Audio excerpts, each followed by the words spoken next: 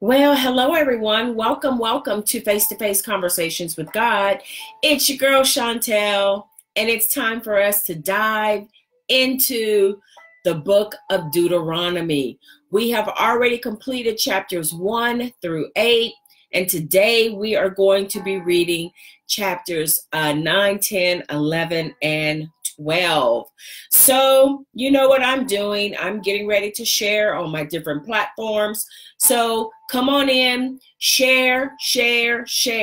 If reading the Word of God is blessing you, help it to bless others. All right, just hit that share button.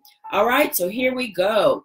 Let me just get out here and share this real quick, and then we're going to get started, okay?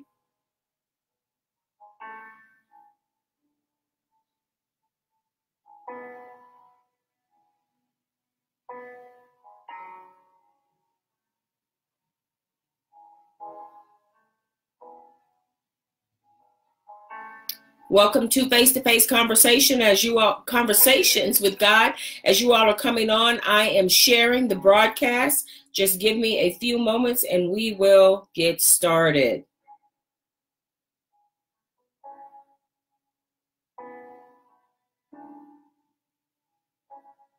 Oopsie. Almost hit enter.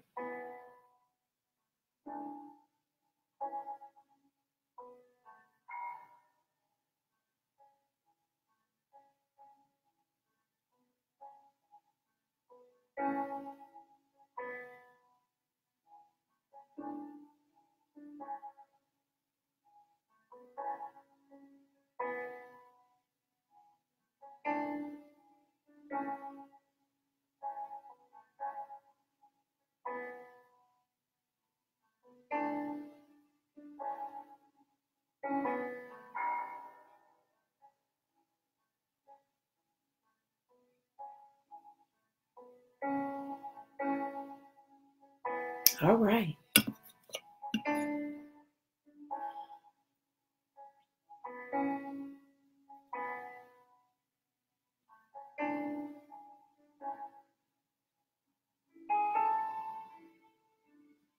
Oops.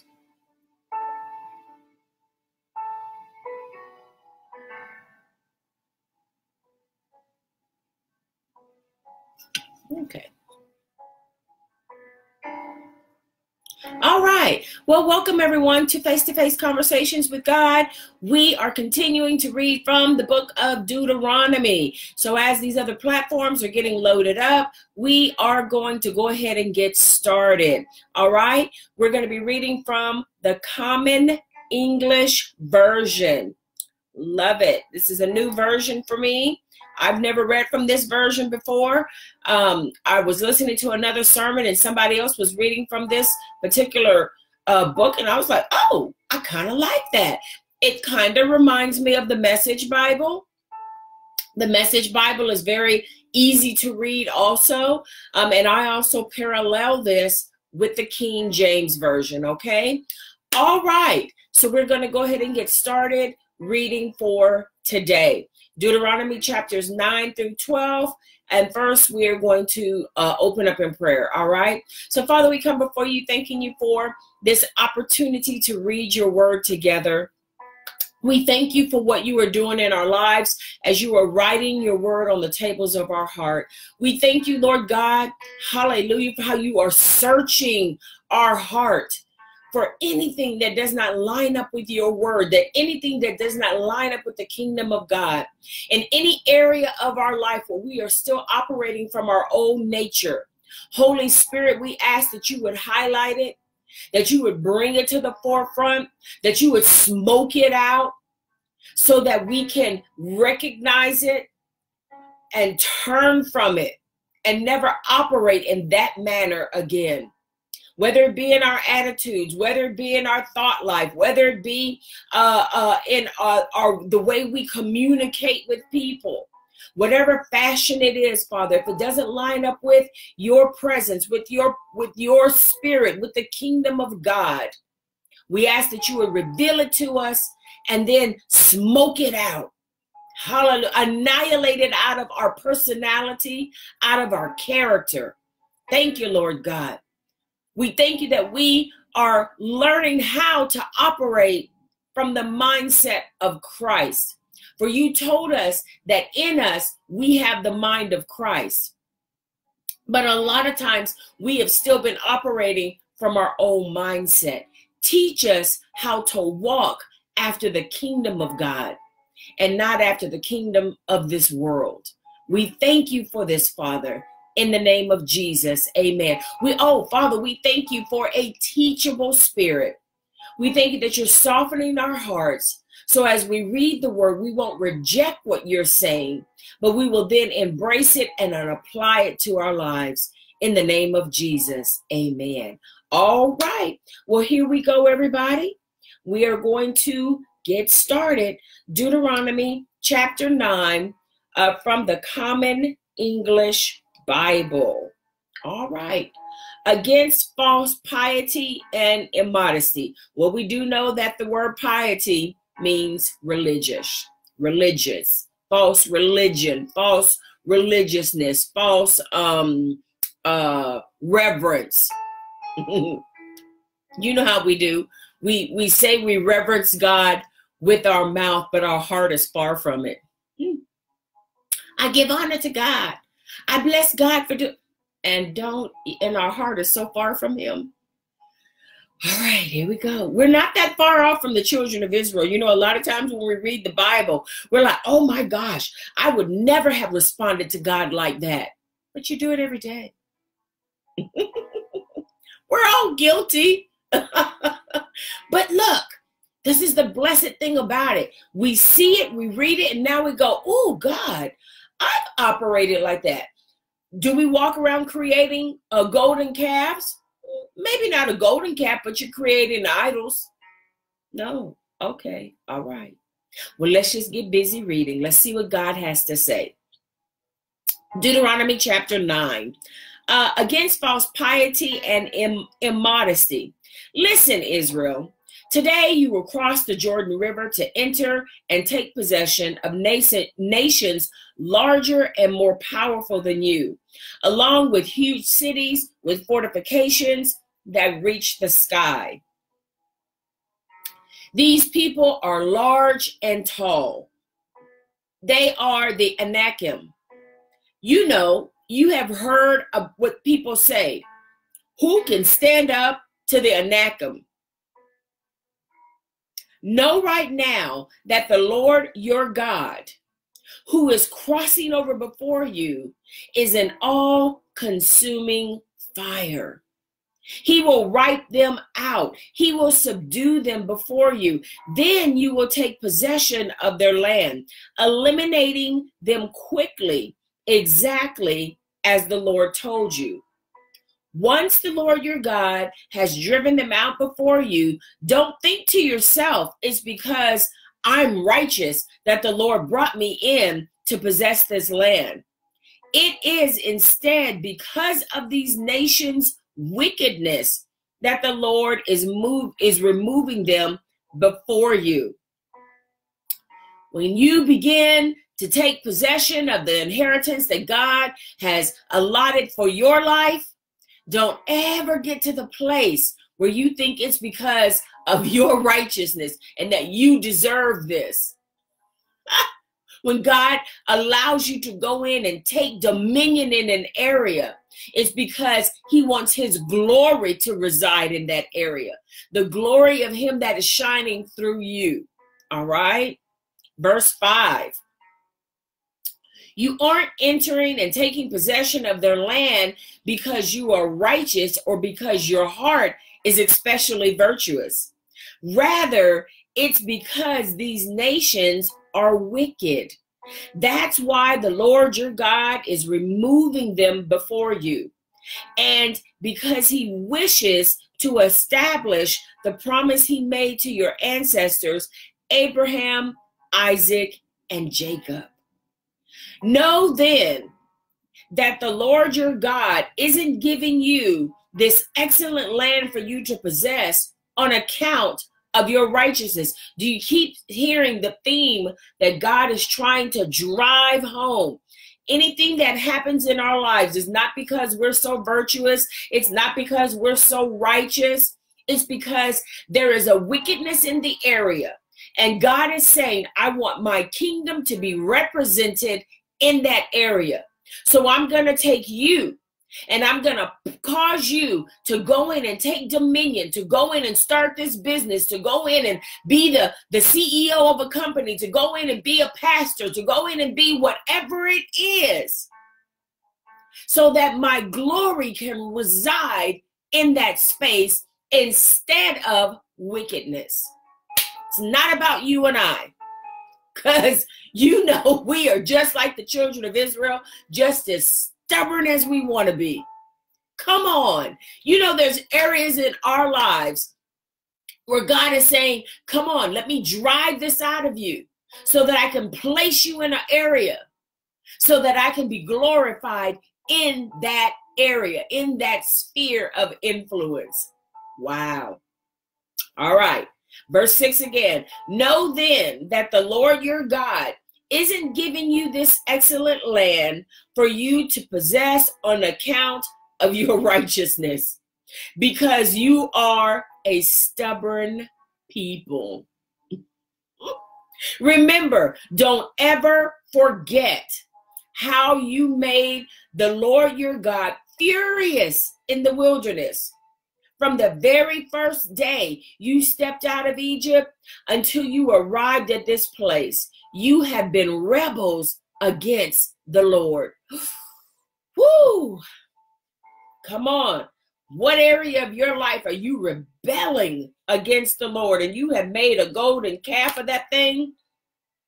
And you have made an idol out of something in your life? And you are rebelling against the Lord. Even at Horeb, you angered the Lord. He was so enraged by you that he threatened to wipe you out. When I went up on the mountain to get the stone tablets, the covenant tablets that the Lord made with you, I was up there 40 days and 40 nights. I ate no bread, drank no water. The Lord gave me the 2 stone tablets written by God's finger, and on them were all the words that the Lord had said to you on the mountain, out of the very fire itself on the day we assembled. At the end of those 40 days and 40 nights, the Lord gave me 2 stone tablets, the covenant tablets. Then the Lord said to me, get going, get down from here quickly, because your people whom you brought out of Egypt have ruined everything. They couldn't wait to turn from the path I commanded them. They made themselves an idol out of cast metal. The Lord said more to me, I have seen this people. Look what a stubborn people they are. Now stand back. I'm going to wipe them out. I will erase their name from under heaven. Then I will make a nation out of you, one stronger and larger than they were. So I went down the mountain while it was blazing with fire. The glory of God is behind him, and he's coming down the mountain. And this is what I like to see and hear. I don't know if you see what I see, but here the thing is, Moses didn't see it, but God saw it. Look, I may not know what you're doing. Your pastors, your leaders, your whomever, your husbands, your wives may not know what you're doing, but God does. He sees it all. I love it. You can't hide nothing from him. Verse 14, Deuteronomy chapter 9, verse 14, and we're reading from the Common English Version. Verse 14, now step back. I'm going to wipe them out. I'll erase their name from under heaven, and then I'll make a nation out of you, one stronger and larger than they were. So I went down the mountain while it was blazing with fire. The 2 covenant tablets were in my 2 hands. It was then that I saw how you sinned against the Lord your God. You made yourselves a calf, an idol made of cast metal. You couldn't wait to turn from the path the Lord commanded you. I grabbed the 2 tablets and threw them down with my own hands, shattering them while you watched. Then I fell before the Lord as I had done the previous 40 days and 40 nights. I ate no bread, drank no water, all because of the sin that you had committed by doing such evil in the Lord's sight, infuriating him. I was afraid of the massive anger and rage the Lord had for you. He was going to wipe you out. However, the Lord listened to me again in that moment. But the Lord was furious with Aaron. Who was Aaron? The priest. What? He was going to wipe him out. So I prayed hard for Aaron at that time. And as for that sinful thing you made, that calf, I took it and I burned it with fire. Then I smashed it and grinded it thoroughly until it was as fine as dust. Then I dumped the dust into the streams that ran down the mountain. Also at Taberah, again at Manasseh, and then again at Kereth Havatha. I can't make that V sound. Hatava. You have been the kind of people who make the Lord angry. And then when the Lord sent you to Kadesh Barnea, telling you, go up and take possession of that land that I'm giving you, you disobeyed the Lord, your God's command. You didn't trust him. What? So when we don't trust God, we're disobeying him? Yeah. You didn't trust him. You didn't obey God's voice. You've been rebellious toward the Lord from the day I met you. Moses' intercessory prayer. Deuteronomy chapter 9, verse 25 from the Common English Bible.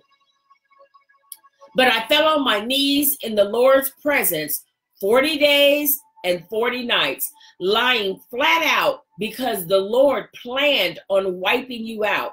But I prayed to the Lord. I said, Lord, my Lord, don't destroy your people, your possession, whom you have saved by your power, whom you brought out of Egypt with a strong hand. Remember your servants, Abraham, Isaac, and Jacob.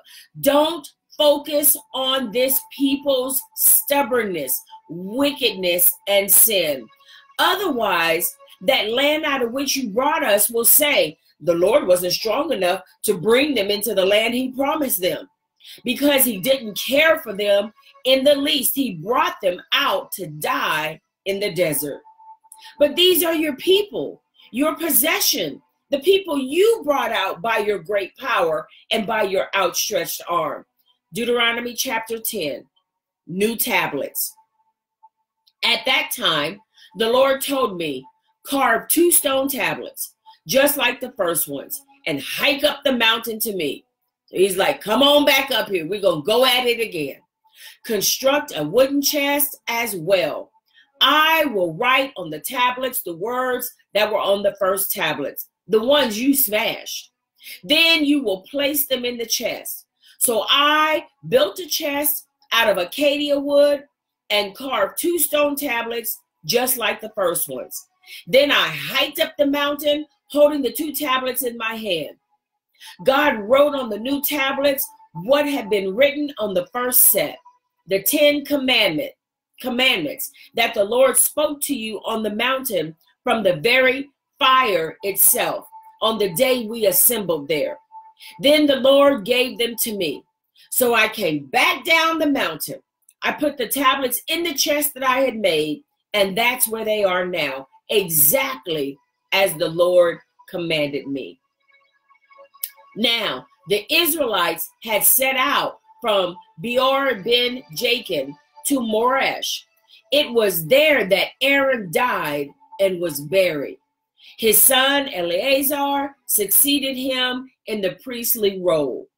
From there, the Israelites traveled to, I tried this a couple of times last night and really messed it up, to that place, which is a land flowing with streams. At that time, the Lord selected the tribe of Levi to carry the chest containing the Lord's covenant, to minister before the Lord, to serve him, and to offer blessings in his name. That's the way things are right now. That's why the Levites don't have a stake or inheritance with the rest of their relatives. The Lord is the Levites' inheritance, just as the Lord your God promised them. Verse 10, just as the first time I remained on the mountain 40 days and 40 nights, and the Lord listened to me again in this instance, the Lord wasn't willing to destroy you. Then the Lord told me, get going, lead the people so they can enter and take possession of the land that I promised I'd give their ancestors. What the Lord requires. Now, in light of all that, Israel, what does the Lord your God ask of you? What is the Lord God asking of you and I? Only this, to revere the Lord your God by walking in all his ways, by loving him, by serving the Lord your God with all of your heart and being, and by keeping the Lord's commandments and his regulations that I'm commanding you right now. It is for your own good. That's all God requires of us, to honor him. Wow.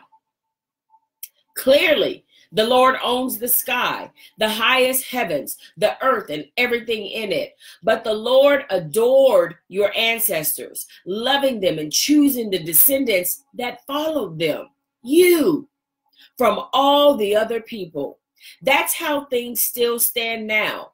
So circumcise your heart, tear your heart, rend your heart, my heart. We must rend it. We must cause our hearts to be open to God.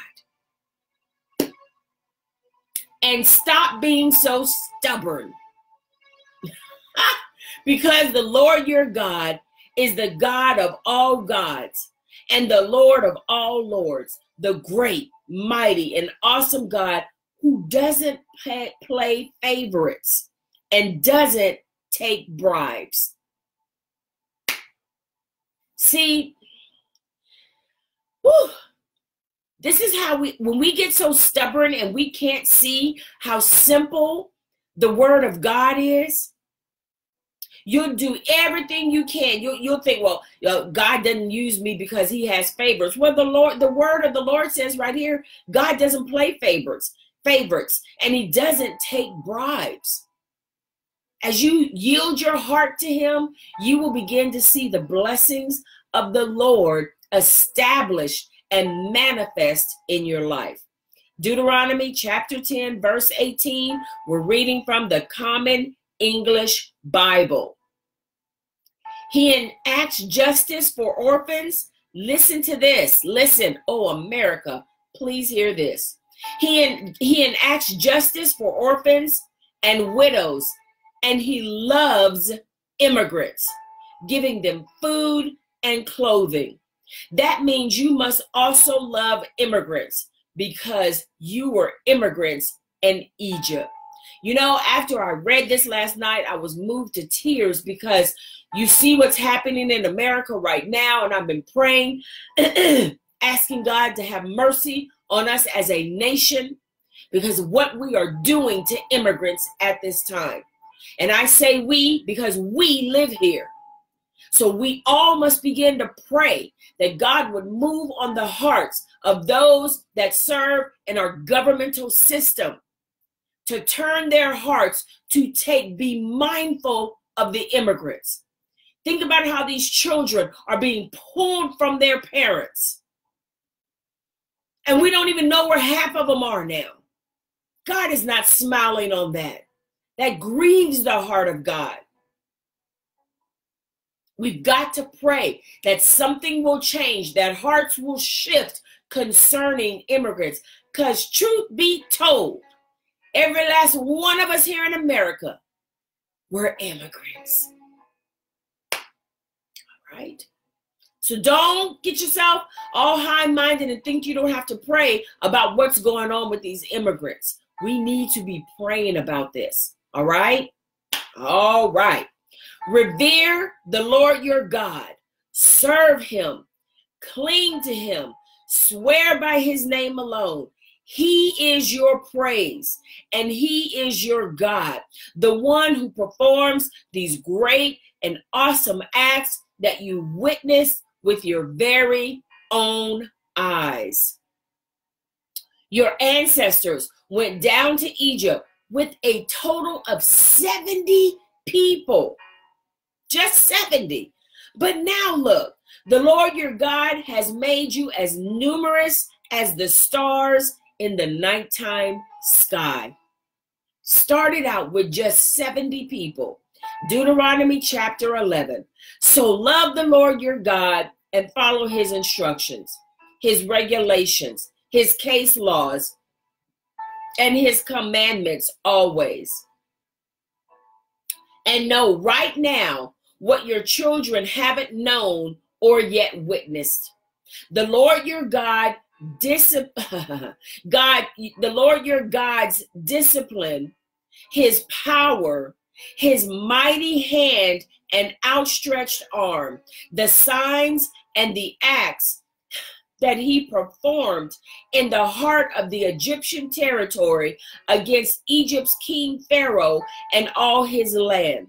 What God did to the Egyptian army, to its horses and chariots, how he made the water of the Red Sea flow over their heads when they chased after you. But the Lord destroyed them, and that's how things stand right now. All God doing is reiterating to the children of Israel all that he has done. And he's saying to them, look, as I get ready to take you into your promised land, as I get ready to take you into this inheritance, remember me, all right? Hello, hello. Hey, Tyler, how are you? Good morning. Wow. Hello, hello, hello. Where are we? What God did to the Egyptians. Oh, I read that. Verse 5. What the Lord did for you in the desert until you arrived at this place. And what he did to Dathan and Abiram, the descendants of Eliab, the Reubenite, when the ground opened up its mouth and swallowed them, their families, their tents, and every living thing they possessed in the presence of all Israel. Your own eyes witness each of these powerful acts the Lord performed.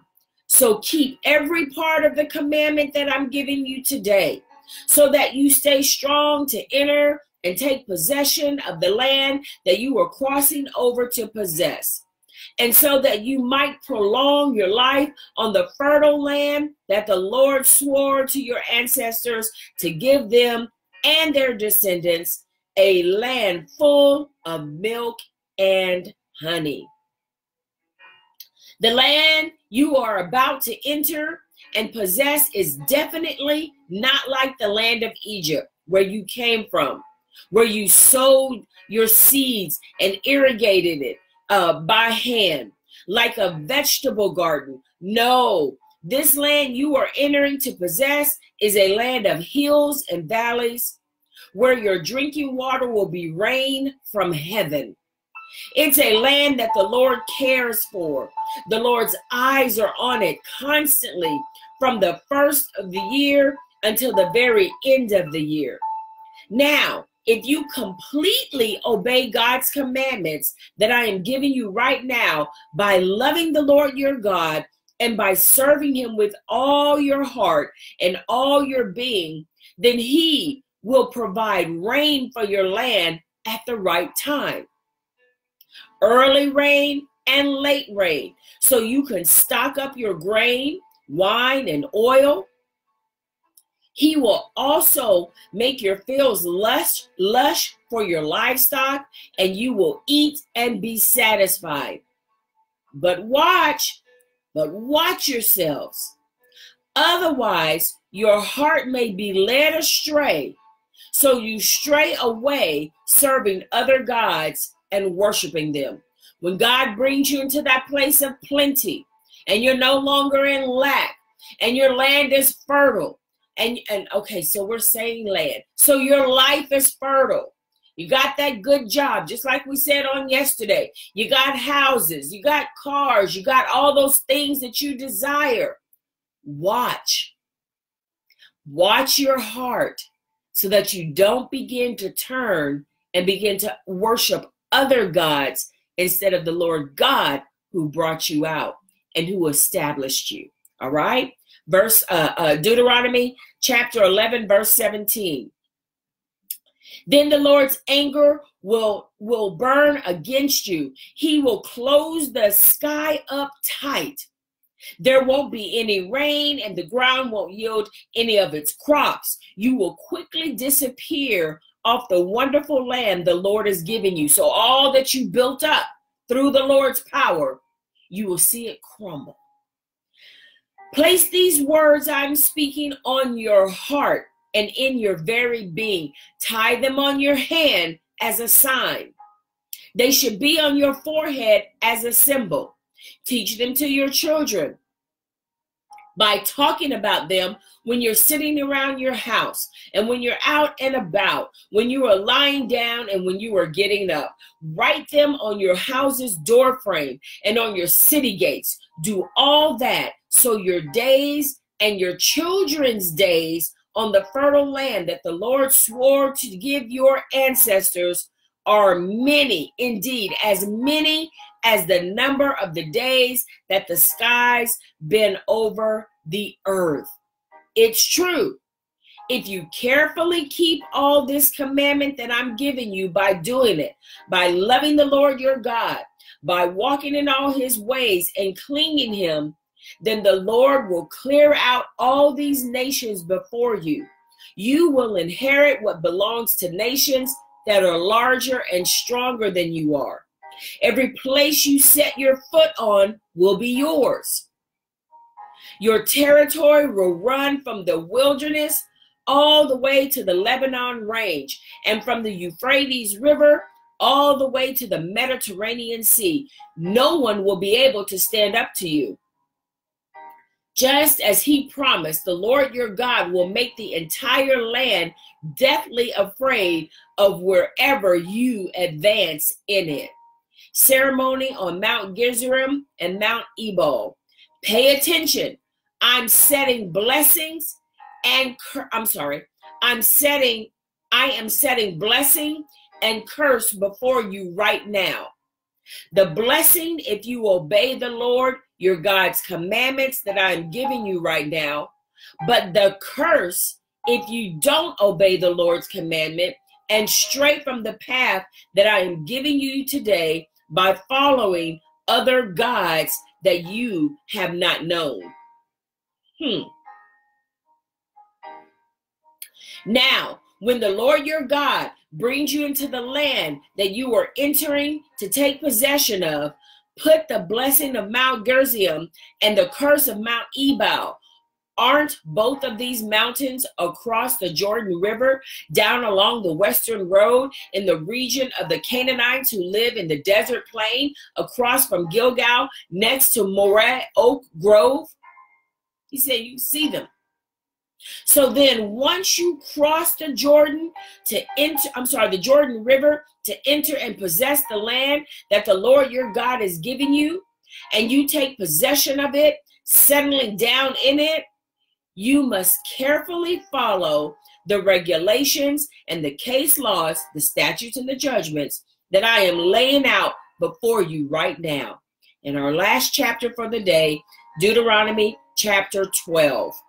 Regulations and case laws. Worship at the location the Lord selects. These are the regulations, the statutes, the judgments, the case laws that you must carefully keep in the fertile land the Lord your ancestors' God has given to you to possess for as long as you live on that land. You must completely destroy every place where the nations that you are displacing worshipped their gods, whether on high mountains or hills or under leafy green trees.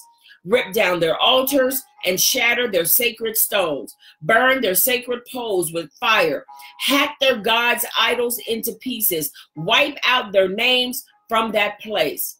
Don't act like they did toward the Lord your God. Instead, you must search for the location the Lord your God will select from all your tribes to put his name there as his residence, and you must go there. You must bring your entire you must bring your entirely burned offerings, your sacrifices, your 10th part gifts, your contributions, your payments for solemn promises, your spontaneous gifts, and the oldest offspring of your herd and flocks to that place. You will have a feast there, each of you and your families in the Lord your God's presence, and you will celebrate all you have done because the Lord your God has blessed you. Don't act like we've been acting here lately, everyone doing what seems right to them, because up to this point, you haven't yet reached the place of rest or the inheritance of the Lord your God is giving you. But you are about to cross the Jordan River and will settle in the land the Lord your God is giving you as your inheritance. Then he will give you rest from all your enemies on every side so that you live safely and securely. At that point, you must bring all that I am commanding you, your entirely burnt offerings, your sacrifices, your 10th part gifts, your contributions, and all your best payments that you solemnly promise to the Lord, to the location the Lord your God selects for his name to reside. Verse 12. Then you will rejoice in the Lord your God's presence, each of you, your sons and your daughters, your male and female servants, and the Levites who dwell in your cities, because they have no designated inheritance. But watch yourself. Make sure you don't offer up your entirely burned offerings in just any place you see. No, only the location the Lord selects from one of your tribal areas. That's where you must offer up your entirely burned offerings, and that's where you must perform everything I'm telling you. However, whenever you wish, you may slaughter and eat as the Lord your God sees fit to bless you with such in your cities. People who are polluted and people who are purified can join in the feast as they would if they were eating gazelle or deer. But you must not consume any of the animal's blood. Pour it out on the ground just like water. Within your cities, you are not allowed to eat any of the following: your 10th part gifts of grain, wine, and oil, the oldest offspring of your herd and flocks, any of the payments you have solemnly promised, your spontaneous gifts or your contributions. Only in the presence of the Lord your God, at the location the Lord your God selects, can you eat these things. That holds true for you, your sons and daughter, your male and female servants, the Levite who lives in your city, and the Levite who lives in your city. Then celebrate all you have done in the Lord your God's presence. But watch yourself.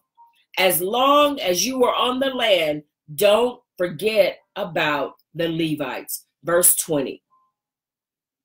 Once the Lord your God has enlarged your territory as he promised you, and you think to yourself, I'd like to eat some meat, because you have a desire to do so, feel free to do so whenever you want. But if the location that the Lord your God will choose to put his name in is far away from where you live, then slaughter an animal from your herd or your flock that the Lord has given you, just as I have commanded you, and eat in your cities whenever you wish. But be sure to eat it as if it was a gazelle or a deer. People who are polluted and people who are purified can feast on it together. Furthermore, make sure that you don't consume any of its blood, because blood is life. You must not consume the life along with the meat. You must not consume any of it. Pour it out on the ground just like it is water. Verse 25. You must not consume any of it so that things go well for you and your children later, because you did what was right in the Lord's eyes. Note that you must bring your sacred offerings and your payments for solemn promises to the location the Lord selects, offering up your entirely burned sacrifices of both meat and blood on the Lord your God's altar. The blood from your sacrifices must be poured out on the Lord your God's altar, but you are allowed to eat the meat. Observe and obey all these words that I am commanding you, so that things always go well for you and your children later, because you did what was good and right in the Lord your God's eyes. Verse 29. Once the Lord your God has removed them from you, all the nations that you are entering and taking possession of, and you have displaced them that are living in their land, then watch yourself. Don't be trapped by following their practices after they have been wiped out before you. Don't go investigating their gods, thinking, how do these nations worship their gods?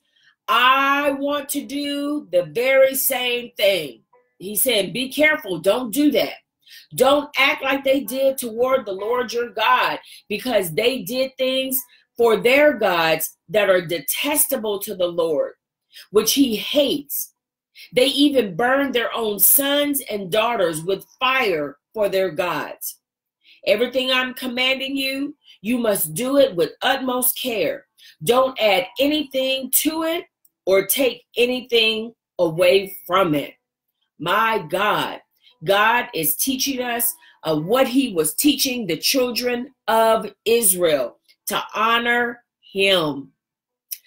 Look, there are many gods in this world, but God is saying, don't go investigating them. Don't seek them out. Don't worship them, because I am the God over all the gods here in this world. He said, seek after me, honor me, worship me. All right. He is the one who is the one that is blessing you. Okay. So when God blesses you and you're in that place of rest, you're in that place of plenty, you're in that place where you see the labor of your hands is actually being fruitful to you, don't forget God. He's the one who gave you the strength to build the business, to get the degree, to do whatever it is that you did. All right? It's him that strengthened you. And he's saying, don't forget me. When you make it to that place of rest, when you make it to that place of ease, you know how we do. Got a little money in the bank account and you start feeling yourself. Don't forget God, because remember, he was there with you when you didn't have money in the bank account, and you didn't have multiple cars, and you didn't have multiple selections in the closet to choose from, and you didn't have food and, oh, I don't have to eat at home today. I got food in the freezer, but I'm going to go out and eat. Don't forget God. It's him that blessed you, that gave you the strength to get to where you are now. Don't forget him. Don't start worshiping other gods instead of giving honor to God. Don't get that me God. I did this, and that's pride. I did that. That's pride. It was me that opened up this business. That's pride. Come on. Let's be careful to always honor God. It's his strong arm that brought you out. It's his strong arm that delivered you. It's his strong arm that healed your body. Don't forget it. Now you're no longer sick and you've forgotten God. While you were going through that trial, you prayed every day, stayed before him. You're well, you've forgotten him. You don't remember the last time you prayed. Don't forget him. All right? All right. Well, we'll be back on here tomorrow reading Deuteronomy 13, 14, 15, and 16, Lord willing. I'm going to try to come back on tomorrow about this same time, and we will continue reading, all right? I love you all. Don't forget to hit the share button, and we'll be back on here, Lord willing, tomorrow, okay? I'll see you tomorrow. Bye-bye.